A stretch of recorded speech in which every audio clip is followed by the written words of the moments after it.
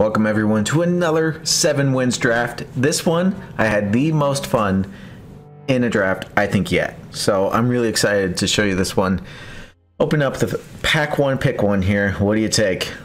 There's a dragon turtle here, but there's also a black dragon. And I think those are the only two contenders in this entire pack. I mean, I guess Priest of Ancient Lore is an option, but I'm not going to take a dragon turtle over a black dragon. Black dragon's just too good. It's black. It's not blue. I mean, I'm not going to avoid blue like the plague, but yeah, blue's not exactly where you want to be, especially when you can be in black. So I don't think it's close here at all. Black dragon's just so good. Let's see. Knowing what I got into, I might take the Cloister Gargoyle, but maybe not. I mean, it's still too close or early. So the problem with this series is I have to not hindsight draft, which I have to look at this pack not knowing what I know already in the future. So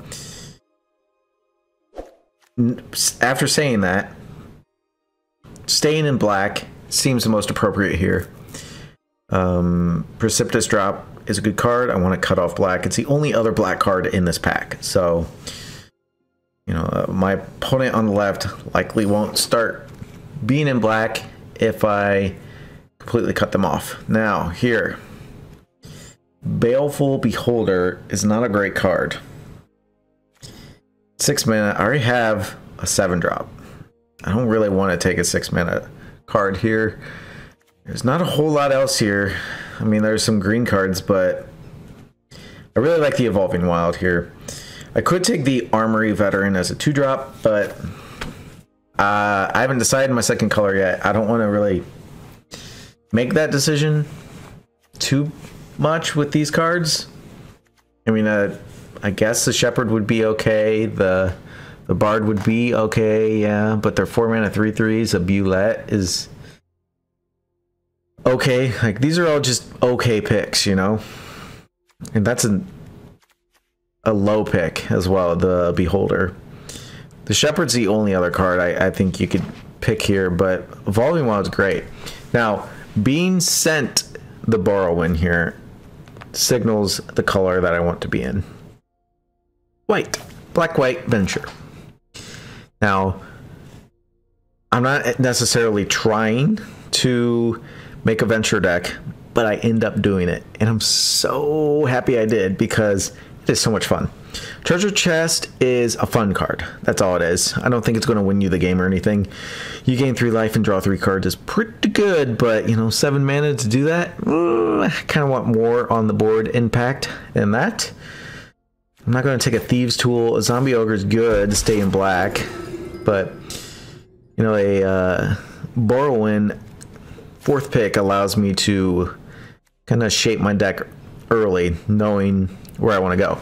So, having said that, it's easy to pick up a Dungeoneer here. I want it over, you know, Dragon's Disciple. It's not a great card, especially where I want to be. There is an improvised weaponry here that I'm passing, which kind of not great, but it's okay. We'll be okay. It's a nice pick, but there's a Dungeoneer here and a trick. So this was a tough pick for me, but I ended up going with the Dungeoneer here. It's more on theme with the, you know, venturing into the dungeon, which is what I want to be doing with this deck. And it's only 1 white as opposed to 2 black. I also felt like, you know, yeah, you can make a 1/1 zombie, and it's really a 2/2, but it just wasn't that great, you know? I don't know. Rally Maneuver is okay. It's a trick. Dungeon Descent, I don't think I'm going to play. Hired Hexblade is a 2/2. It's between Rally Maneuver and your Ambush on the Road. Oh, yeah, I completely missed a Hired Hexblade over the 2. You could take that as well. We have no ways to make treasure right now, but it's pack 1. I'm guessing we will find ways to make it, but I agree with the rally maneuver here. Devoted Paladin over Fate's Reversal, I think. I mean, it is a 5-drop and it's white. He's pretty solid, actually. A 4/4 is difficult to deal with. And we have enough, or we're likely to get enough 2-drops and 3-drops. Just, I don't think I agree with this. If I take Fate's Reversal here. Yeah, I'm not sure about that one. I mean, Fate's Reversal is real good. I play all of my Fate's Reversals, but... Okay. Look, we still end up getting a Devoted Paladin. If we want one. I'm probably going to take the 2/3 here. I mean, it's... Complete the dungeon, it has double strike. Yep. And look, I got the higher text blade anyway. There's another Fate's Reversal. I think those are the only 2. I'm not going to play it over Devour Intellect. That's just not a card you really want to be playing. I know I tried to think about it, that one deck, and it just wasn't even good in that deck, which would consider playing it. If you'd like to see that, you need to watch my, what was it? Black-Red Control deck. That was awesome. Reaper's Talisman, not close here. I mean, there's Priest of Ancient Lore. There is a Burning Hands. I guess you could splash for that, but Reaper's Talisman is exactly what I want to be doing with this deck. It's a 4-life drain, but it's a 4-life swing every turn. And you can put it on a bunch of things that don't matter and get in there. I guess Steadfast Paladin's really good, though, so... Priest of Ancient Lore is real good too, but I'll get more opportunities to maybe pick those up. I don't think I'll ever get another opportunity to pick up a Reaper's Talisman here, so that's why I pick it here over those cards. Tell me what you think. Teleportation Circle, get in my deck. This card's a bomb. We have 2 really good come into play. Or 3, I'm sorry, come into play maneuvers. Enter the battlefield cards already. I'm not going to play Paladin Shield. Maybe we'll table the Dungeoneer. Likely not. Hopefully we'll pick up a Zombie Ogre. But Teleportation Circle, love it. With Black Dragon. That's what I'm thinking about. I have a Black Dragon. I want to play Teleportation Circle. And I also have a Borrowing and Venturing cards that come into play. Now this one was a tough pick. I saw Plate Armor. I was like, oh, Plate Armor, get in my deck. But White Dragon. Whew. And I just took Teleportation Circle. And it's a 4/4 flyer. And you know me, I love my flyers. Yeah, this one was tough. The correct pick here is Plate Armor. That's the correct pick. But if you would take White Dragon, everything in my body is telling me to take White Dragon. Because 4/4 flyer. 4/4 flyer, yeah. And it comes into play effect. Teleportation Circle. But no. Plate Armor is so good. So good. And it was good. Look at it. Look. 4 seconds left. Almost picked the White Dragon. But I take the Plate Armor correctly. Go me. Ingenious Smith is not really what I'm being playing. Dungeon Map. I don't think I even saw it. Oops. I don't know if I would play Dungeon Map in this deck, honestly. It's a venturing deck, but I want the removal. I know that Precipitous Drop isn't that good, but it's going to deal with most, if not all, of their 2-drops. Just reading Ingenious Smith, making sure I knew what it did, but yeah, it's just Dungeon Map's real slow. Maybe this is the deck that plays it though, but I just wanted the more removal. All right, there's a Lightfoot Rogue. Not really what I want to be doing. Yeah, the Fang Blade. Just I saw that exactly the same time as my previous self did, because I saw Lightfoot Rogue, I saw the Pegasus, and I saw the Cleric, and then saw the Fang Blade. I've rarely ever got to play Fang Blade, so I'm happy to pick it up here. It does everything you want.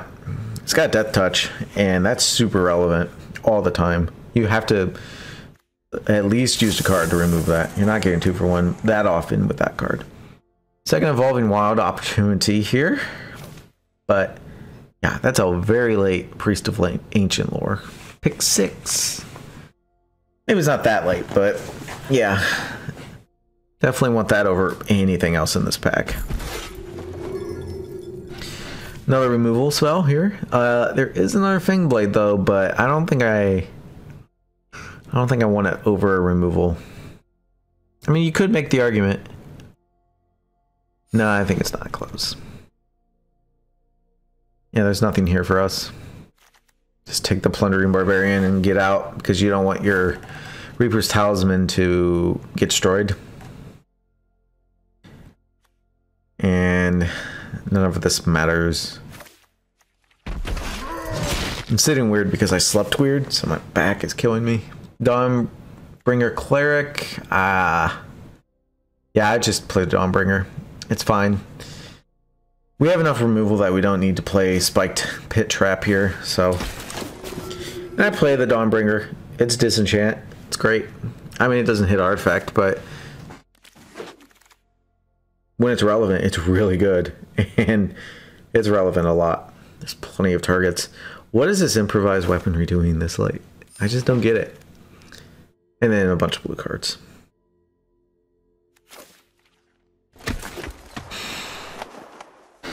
More blue cards. Last pick, blue card. Yeah. Okay, white here as the open. 2 mana, 3/2. Come into play tapped. You kill something, make it 2/2. Sure. Another Reaper's Talisman here, but I already have one. I don't really want a second.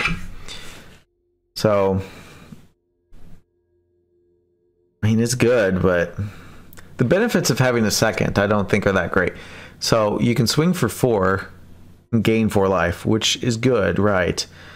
But if they swing back for 6 or 5, you're not winning that race, I guess. Well, I guess they're effectively doing 1 damage and you're doing 4 damage. Yeah, maybe it's right. But I'm kind of lacking on the 2 drops here, so I really wanted it. Plus it's rare. Hand of Vecna I do not take because there is a Grim Bounty here. Pay 1 life for each card in your hand. I did not want to do as well. I guess it's an alternative equipment.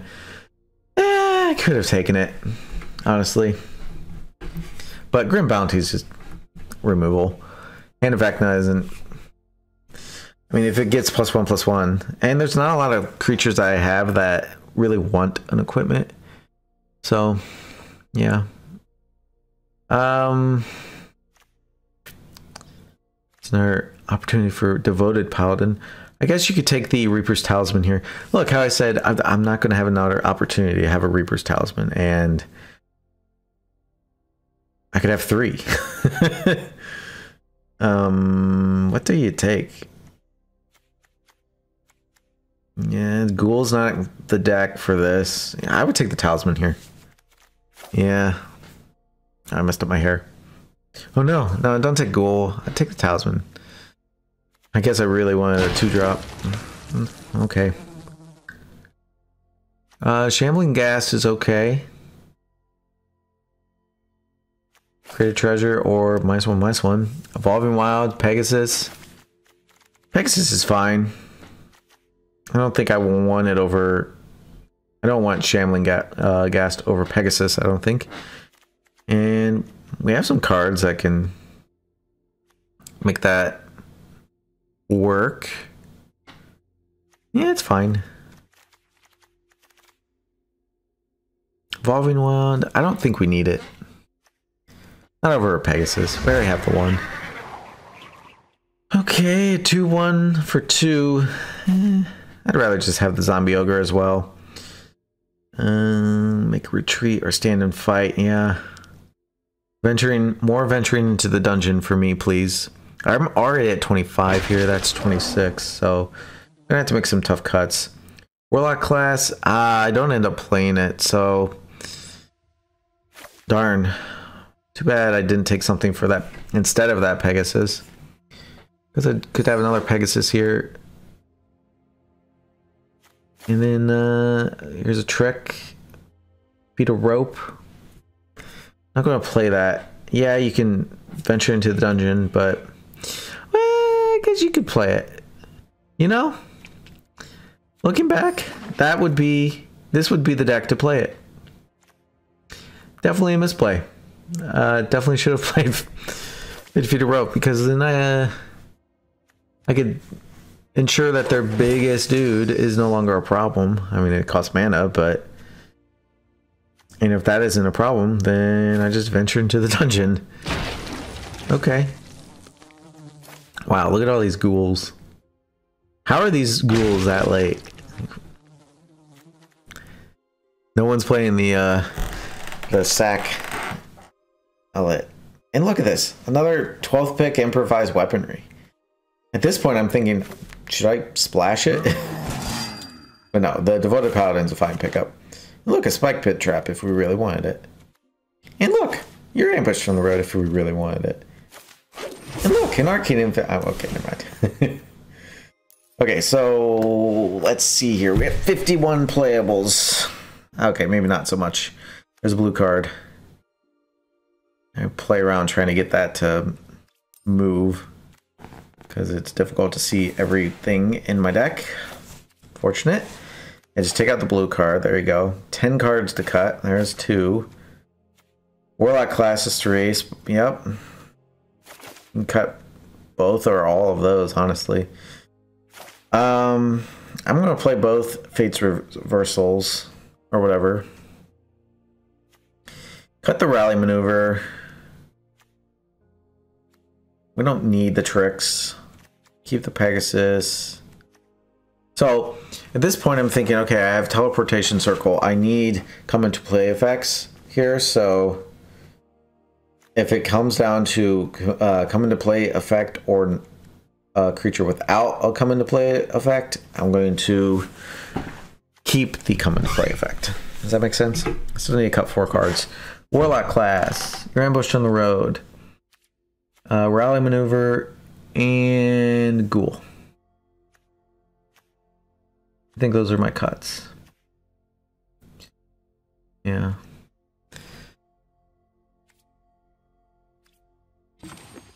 Counting creatures. Look, I found where you can do it. 16 creatures.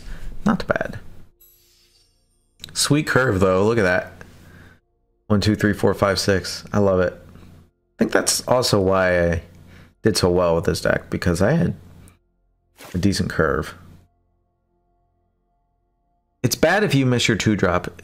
You lose the game if you miss your 3 and 2. So definitely need all that. So now I'm putting all of my removal over here, or spells. Yeah, it's just Warlock class. Got rid of the Ghoul. I'm happy to play the Cleric. You might want to be like, oh, let's get rid of that. No. He gains you life, which is sometimes irrelevant, and he's another 2-drop, which I need. He's a 1/3, which that's relevant. He blocks your 2/2s. So he's a solid guy. I think a lot of people are missing out by not playing the Cleric. And every once in a while, that disenchant comes up. Yeah, I want to play both Fate's Reversal. I have some good cards to get back. Hired Hexblade is... I want these. Yeah, I want to get rid of that. You're going to have to. We have enough removal. We have Fate's Removal if we do a trade.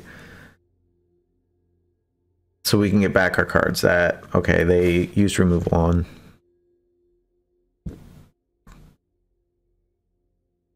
You can cut your ambush on the road. No, you're not cutting a land.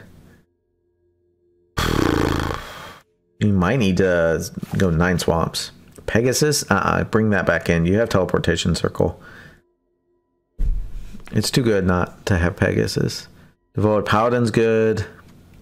Yeah, that's... Yes. And now I realize, oh wait, I have Teleportation Circle. That's pretty good too. Yep. These are all coming to play effects. So I'm realizing this now. Okay, I need to make sure about that. Let me look over my cards. Looking for that. And the last two are definitely going to be Warlock class and your Ambush in the Road. I take the Hired Hexblade over the Ghoul because I don't really have any ways of making tokens. So, or any good reason to sacrifice a creature, and it's a 2/1 over a 2/2. Probably not relevant, but never know. And there's just some opportunity where I make a treasure because of venturing into the dungeon where, you know, maybe it's relevant where I need to draw a card. And I want that opportunity to draw a card if I need to. I have no other ways of drawing cards except venturing into the dungeon. So Warlock class is the last card here. It is good for the level 2, but then that's it. After that, it's just win more, because if you're making your opponent lose life, making them lose more life, yeah, maybe we'll make you win the game that one time, but probably not. Yeah, you could keep the Warlock class in if you got rid of that, but I want to get rid of that and put back in the Fates Reversal. I want to play both, because it's another venture into the dungeon, and it gets me back my Black Dragon, gets me back my Devoted Paladin, my Dungeoneers, my Borrowing, which are going to use premium removal on, and I just get it back, and then I venture into the dungeon. So that's why I chose those. Like Rally Maneuver, it was a great card, don't get me wrong, but for this particular deck, I wanted Fates Reversal because it is a venture deck, and I needed that extra venture. That's my plan with it anyway. I loved this deck. It was so much fun to play. Yeah, these are my 20, or my 40. I'm happy with that. So, end up going 7-1 with this. It's super fun. You'll see.